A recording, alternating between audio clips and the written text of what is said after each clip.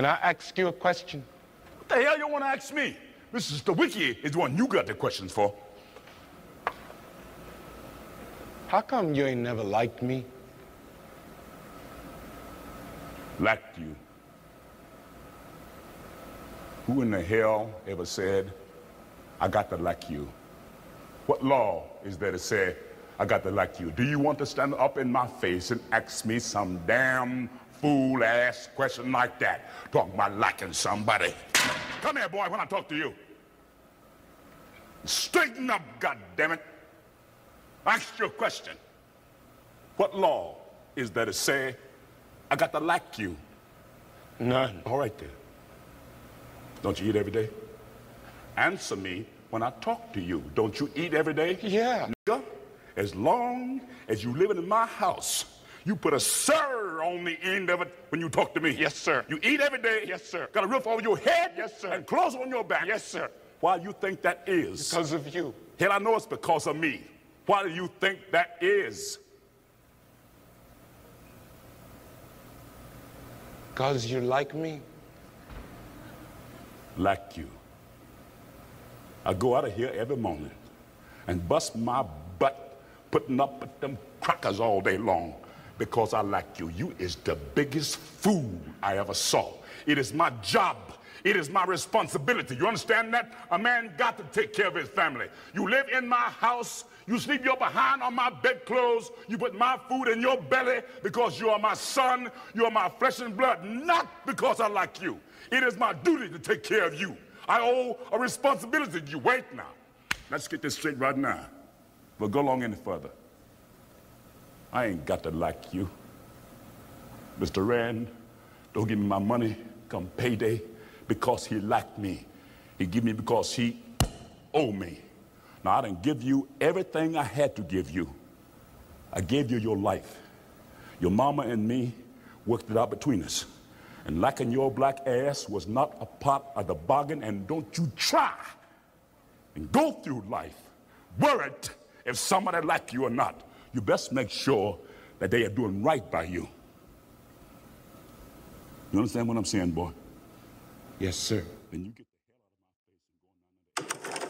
August Wilson's Fences intricately weaves together themes of generational trauma, the struggle for personal identity within the limitations of societal expectations, and the complexities of family dynamics, all set against the backdrop of African-American life in the 1950s. Anyone who takes a deep look at the play will realize the story is fixated on the idea of the American dream and the history behind it. Told from an African-American's perspective at a time when the black man's experience in the US was evolving slowly in 1950s America. August Wilson was an incredible writer and an even more thrilling playwright. Fences was one of his best works. The attention to detail in the play is exquisite. August's superpower is his ability to weave the characters uniquely to the theme of the play in a bid to explore the societal realities of being a black man in the 50s, depicting its damaging impact set in a decade of evolution in America's history.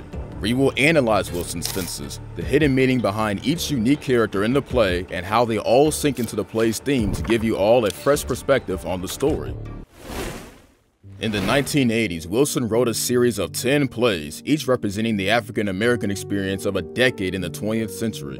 Fences focus on the 1950s, a time when the end of segregation was just beginning and new opportunities for black people were starting to open up, albeit slowly. Fences is based on the time when black people dared to dream. Every single character, symbol, and motif Wilson used in Fences creates a perfect symphony of each character, neatly interwoven in the fabric of the story to express a time of hope and yet unveil the consequences of segregation and its everlasting impact on the state of mind.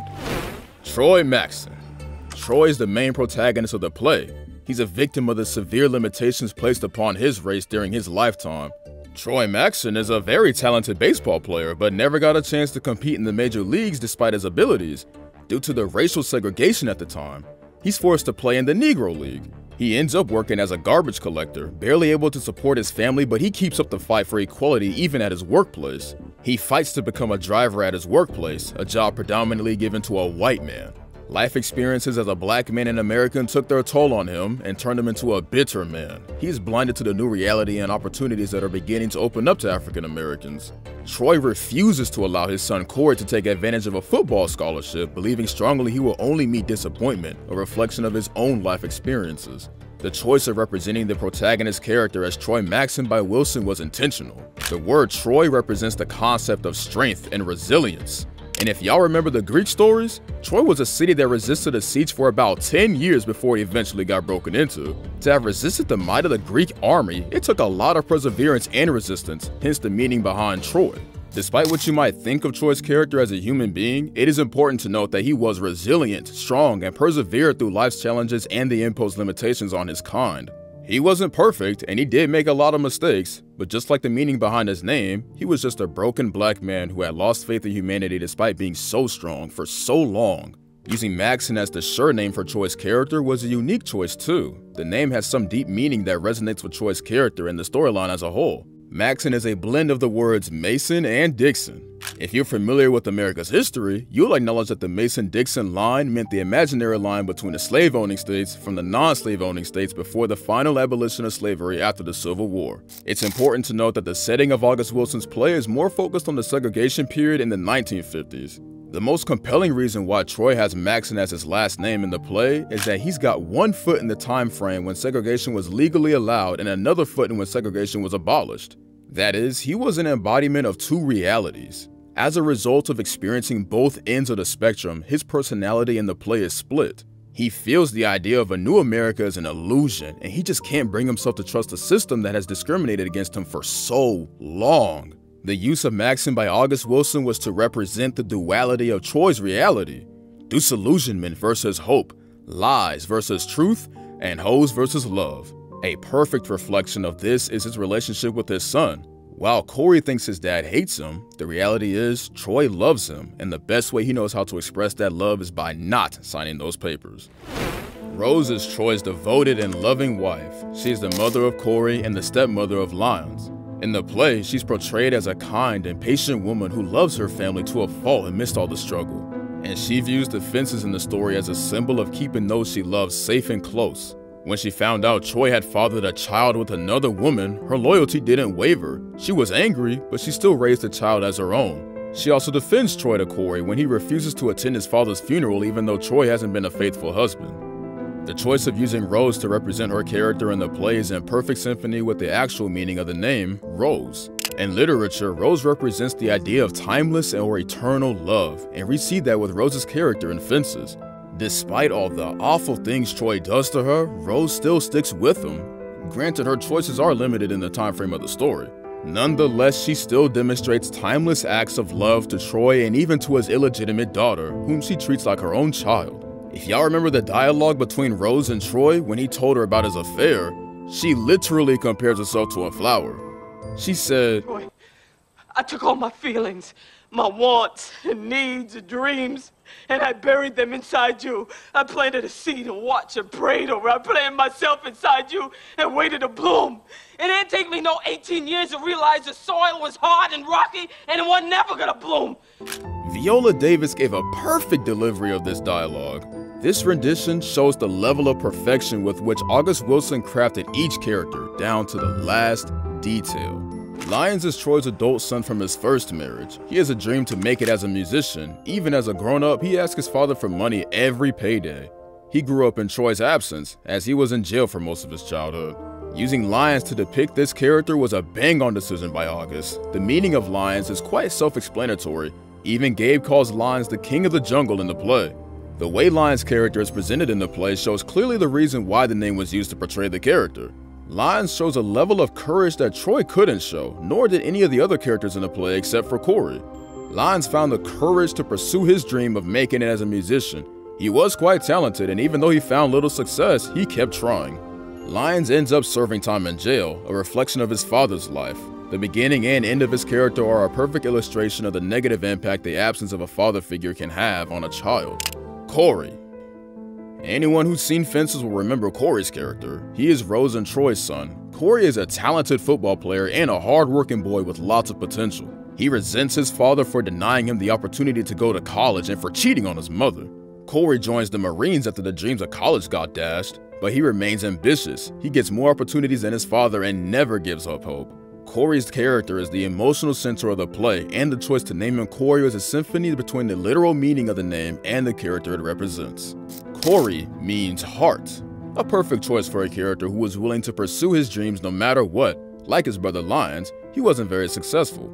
Corey's character in Fences embodies hope for the future, unmet by the pessimism of his father, who believes strongly that his relationship with his son is born out of sheer duty, not love. Corey has an optimistic view of his future. He dares to dream.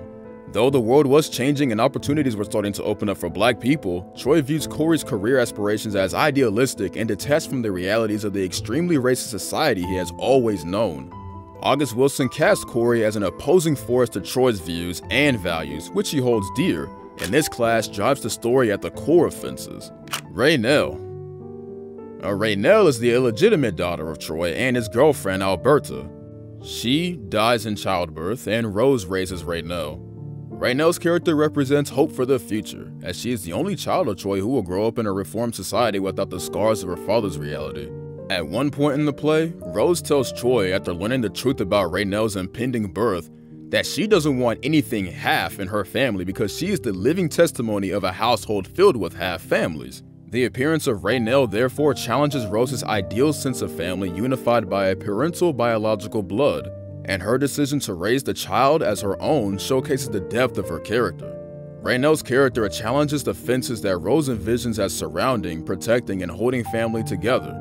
The literal meaning of Raynell is hope and a new beginning, and that's exactly what the character represents, further showing the attention to detail in the storyline. The whole theme of Fences is the damaging impact of segregation and other forms of racism, but it also demonstrates the beginning of hope for black people to experience the American dream. This begs the question, how does August perceive the American dream in Fences? According to Jess Bean's thesis, August Wilson contrasts the motifs of death in baseball with seeds and growth to convey how the hope to live out the true American dream lies within the family. The portrayal of Troy's character throughout the play was August's way of showing viewers and readers that true happiness lies within. Fences is full of symbolism. August Wilson's intricate detailing of each component of the play was genius. The fence that Troy built has different symbolic meanings to each character in the play. For Troy, it represents the feeling of being trapped, and this kinda explains why he took so long to finish building it.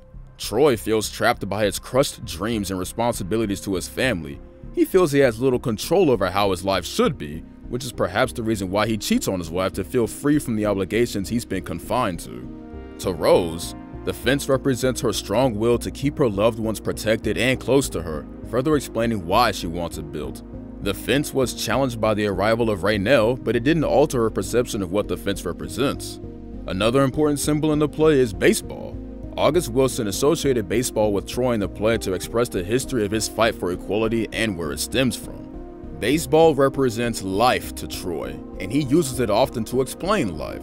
A perfect example would be where he told Corey he would kick him out of the house after 3 strikes. The garden and seeds symbolize the importance of patience and nurturing, 2 traits Rose embodies greatly.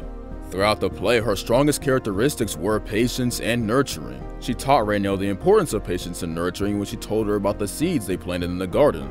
In conclusion, Fences by August Wilson stands as a powerful exploration of race, family, identity, and the enduring impact of systemic injustices on African American lives. Through its rich characterizations and poignant themes, the play invites deep reflection on the complexities of human relationships, societal constraints, and the quest for personal fulfillment in the face of adversity. If you enjoyed this video, share, like, and subscribe to our channel.